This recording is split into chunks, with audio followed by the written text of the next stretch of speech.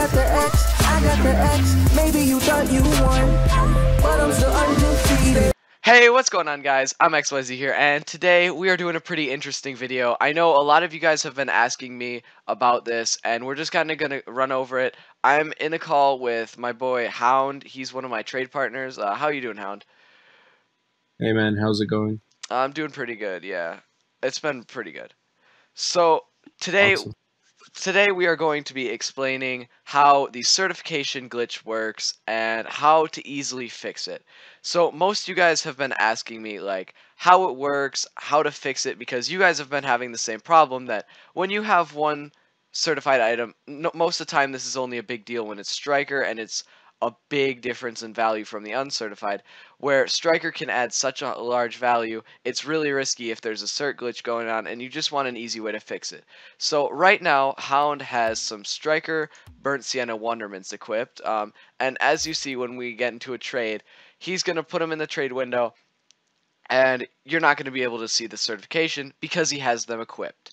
Now, the simple, really easy way to fix it is all you have to do is message the person you're trading with that all they need to do to fix the certification glitch is, one, they need to make sure it's removed from all of their presets, and then all you need to do is both of you need to just go out of the trade. After he removes it from his car, both of you just click the exit game button and just reload up Steam right after, and then it'll show, and then the certification will most likely show you. Now, Hound is gonna remove him from his car right now, and we're both gonna reload our game, and we'll see if it fixes the certification glitch.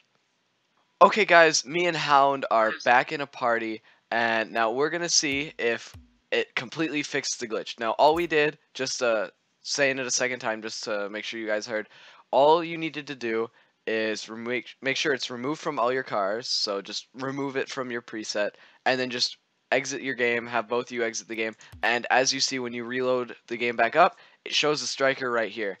Now, as you guys may know, Hound is a TC middleman, and he did mention something about verifying the files. I'm going to let him talk about that because he is more of the expert on it.